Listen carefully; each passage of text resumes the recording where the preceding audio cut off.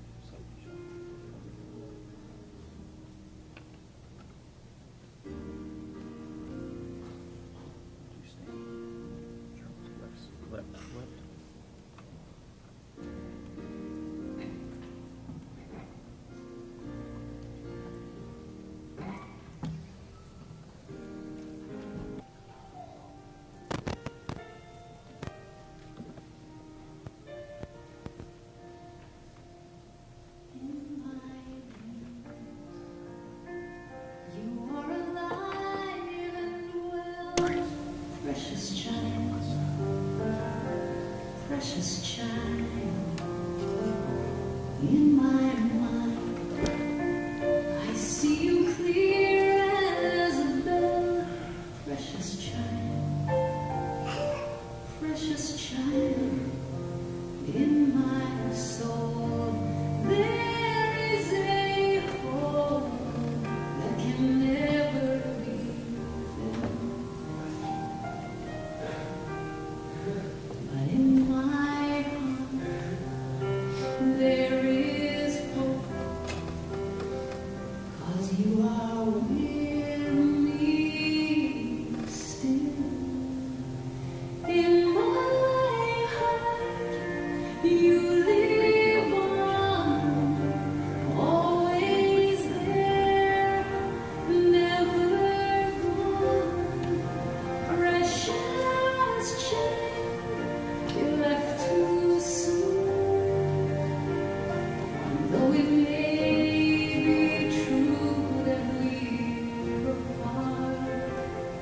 You will live forever in my heart.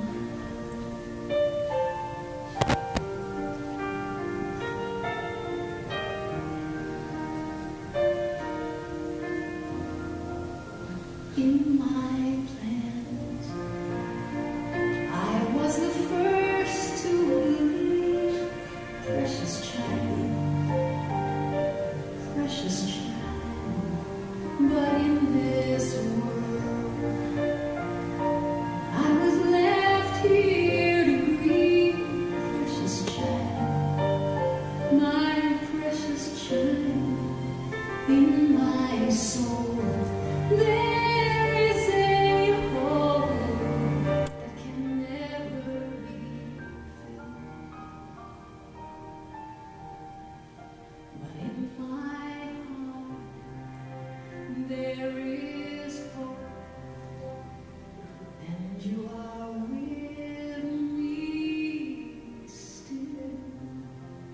In my heart, you live on, always there, never gone. Precious child, you left too soon. Though it may be true that we're gone, you will live forever in my heart. God knows I wanna hold you, see you, touch you, and maybe there's a heaven, and someday I will again. Please know you're not forgotten until in my heart you live on, always there, never gone. Precious child, you left too soon. Though it may be true that we're apart, you will live forever in my heart.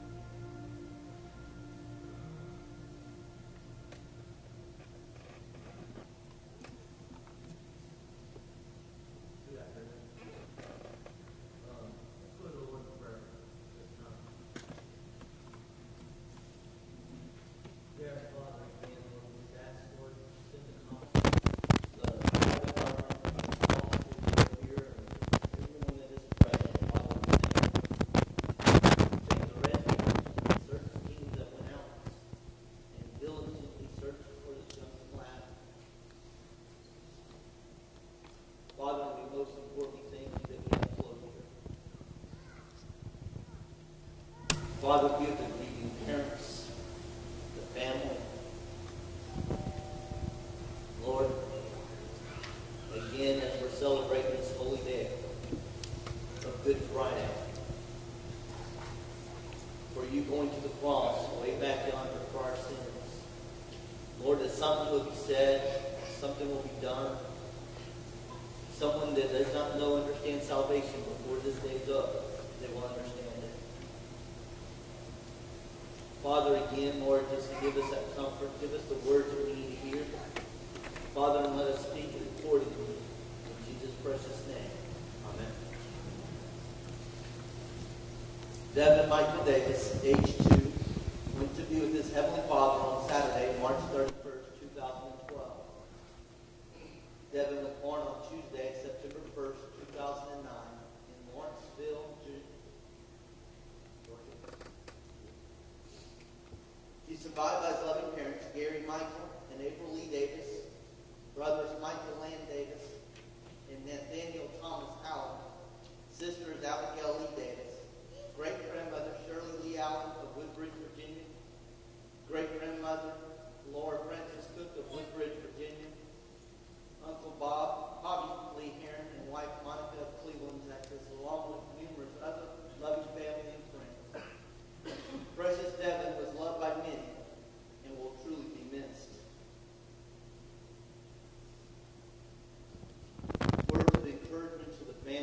like to read Isaiah chapter 40.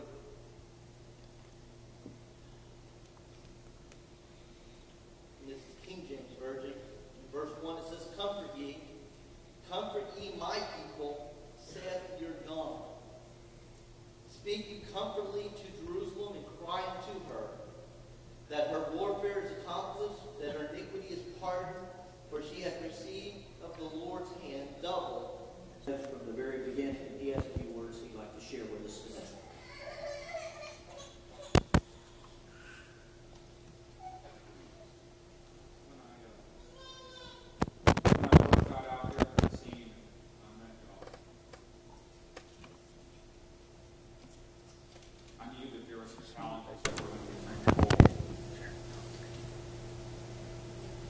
But even with all the challenges that we face, I knew that I wouldn't be there alone. All these firefighters, police officers, the deputy sheriffs, the Texas Rangers, FBI, everybody poured their heart out. And they dropped everything they were doing. And you and I might spend some time on the bridge, and we talked about a lot of things. And I'm reminded that storms come into our lives, really bad ones. But after every storm passes, the sky is clear, the sun does come back out. You'll never forget the storm. Life does go on.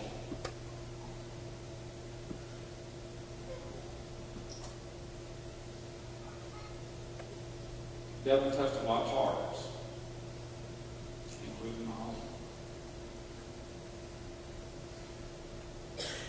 I wish you and your family the absolute best. And I just want to take a minute to thank all the friends that I have, all the firemen, the policemen, Texas ENGLE Surge, all of you, I think know me well enough that my heart extends to y'all as well.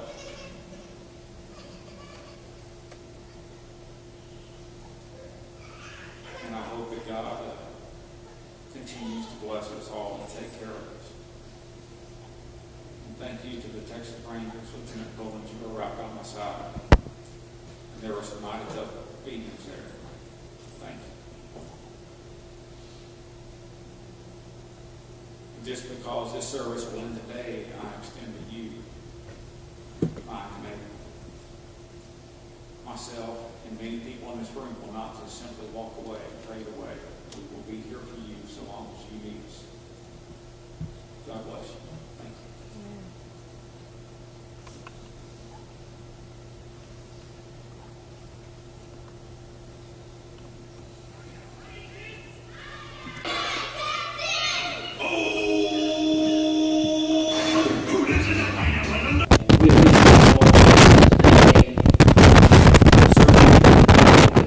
Sheriff's Office, Texas Rangers, and everyone else. And Tim's going to come and share a few words today. I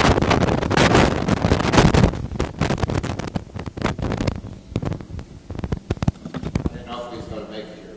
Last week was a huge effort, lots of frustrations. You know, I remember last week, April and I spent a lot of time together riding and trying to figure out where do we go next, what do we do, you know. I remember the times that we talked about the terrible twos. Why do we call them the terrible twos? Because at 2 years old, our children are not afraid of anything. They're exploring everything that they can possibly explore. And, you know, unfortunately, they haven't explored some places they should have explored. You know, I speak all over the country on every search of different things that we do. And I've never done this before. I can say I'm not prepared for it. I know when we went out there first and I got with Captain Evans.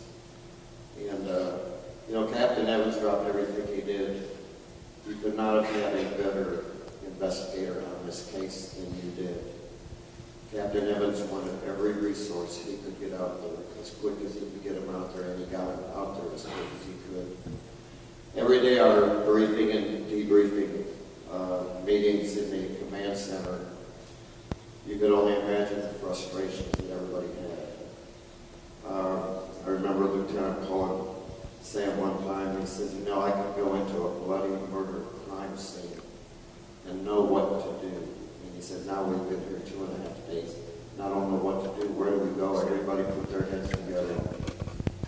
Everybody's here on Saturday. We had no place else to go and walk away from there at 3 o'clock. Nobody wanted to walk away. God bless us. God bless himself. I remember Washington, D.C. The very first conference President Bush had was to explore the children. And I'll never forget the first words that came out of his mouth. It was that our children only make up 25% of our population, but 100% of our future. And unfortunately, Devon's not going to be part of our future, as we've done it.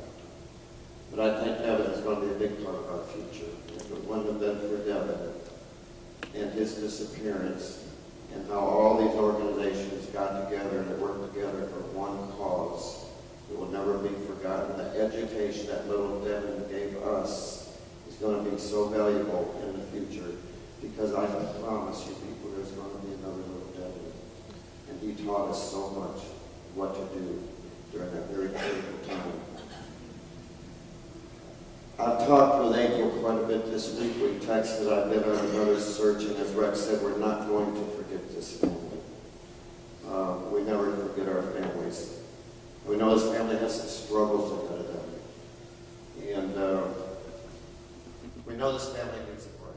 We know they need a break. I've been talking with Ken, I've been talking with some of our board members, and we're trying to work something together that this family needs our own home to start living in. I've got a couple people aboard that we're going to make a commitment to so much money per month. It's my goal and our goal now to say that we need to get this family into a home of their own and take care of their utilities and help them get on their feet and get their life back together. Their life will never be totally back together. There's always going to be an empty seat at that dinner table that nobody will fill. But people, let's help them get that home and help them get their life back together. God bless everybody in here, Rex. Again, God bless you for the decisions that you made. The Rangers, the FBI, Fire Department, all them people in Devon, certainly as God blessed us. Thank you.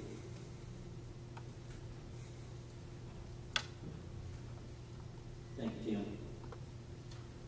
First of all, I'd like to say to the family, on behalf of Cornerstone Church, Cleveland community, there are many, many people that are keeping you in prayer. And I know those prayers are going to be sufficient. They're going to lift you up and encourage you and give you the strength you need to get through such a difficult time.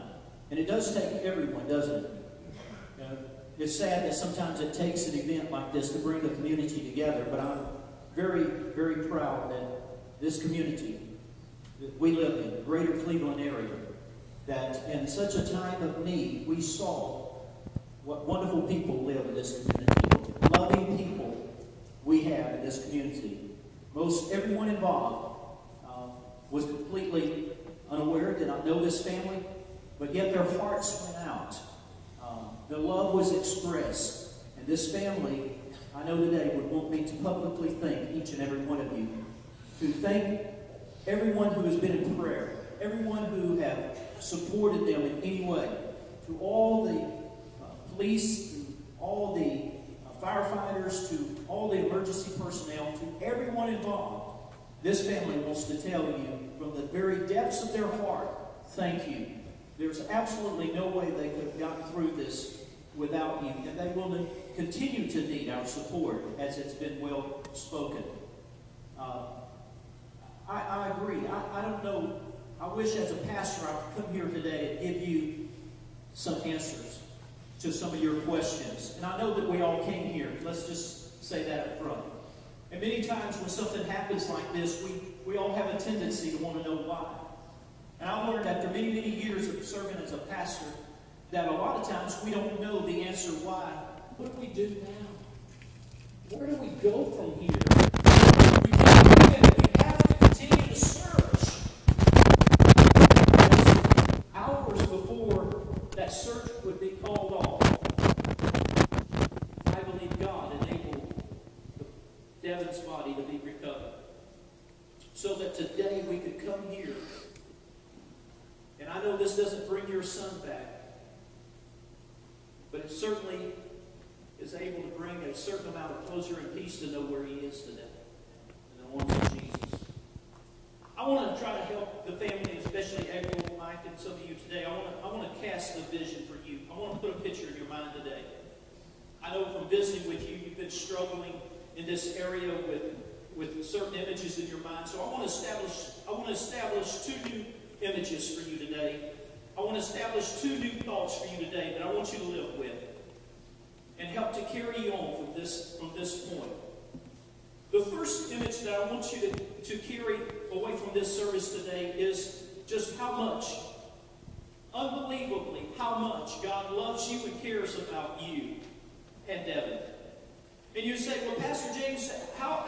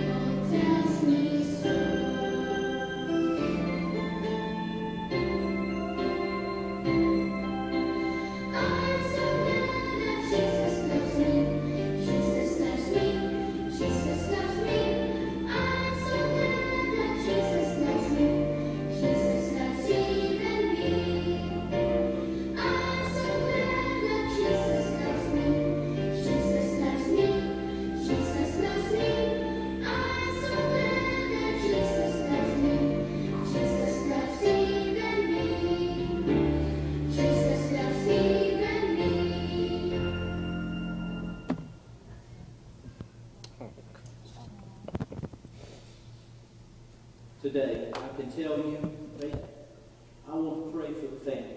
I want to pray for you. I want to pray for your friends and all the family and all the rescue teams and all the community. That today the Holy Spirit of God would give us the strength and the help that you need. In the oncoming days, it will continue to be some good days and some bad days. But remember the promise the Lord says, He'll never abandon you. He'll never leave you. He'll never forsake you. Let's pray. Father, today as we bow, it's almost that we come up empty without the proper words that we can express. God, we can't even begin to fathom, feel pain and loss this family is experiencing today. But Father, we know this. We know that you do know the pain as you yourself gave your Son, Jesus, to die on the cross for our sins. Father, as we approach just a couple of days of resurrection, Easter, We know that God, that today Devin, his body may have ceased to exist, but his spirit is in your presence for all eternity because your son Jesus paid the price for all of us. I thank you for Devin. I thank you for the joy. I thank you for the joy, the happiness that he brought to this family. I thank you, Lord, that he, though his life may have not have been about quantity, it was about quality, the love that he had felt towards his parents and them towards him. Father, we thank you today that you allowed this family to have the time they did. Lord, we know we can't bring him back, but we know one day we can go and be where he is in your presence. And today, Lord, this family needs you. They need your strength. They need you, God, just to put your loving arms around them and help them through this time, this struggle.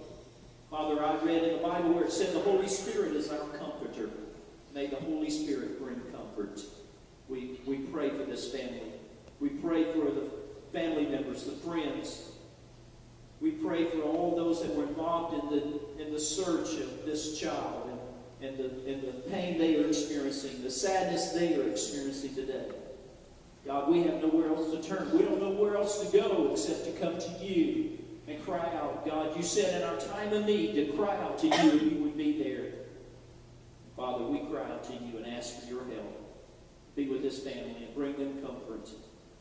We ask this in the wonderful, precious, holy name of our Lord and our Savior, Jesus. Amen. At this time, I'm going to ask that funeral directors from Neal Funeral Home would come. And they're going to, at this time, we're going to have the presentation. Parents are going to present some flowers, followed by a flag presentation. Now, let me explain. Typically, a flag presentation is reserved for military personnel. Today, we're just going to use that imagery because this is going to be a time of respecting Daddy's little soldier. And so there'll be a flag presentation. At the conclusion of that, I'll come back and we'll close this service.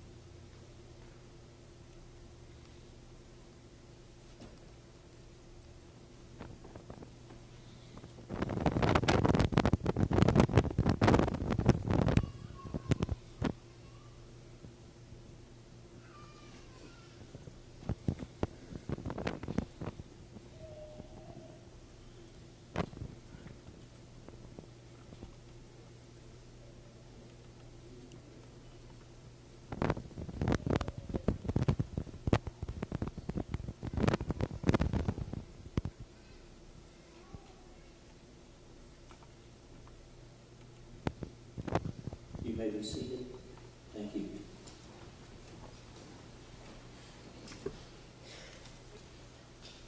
I would like to invite all of the family. So she called me, she said,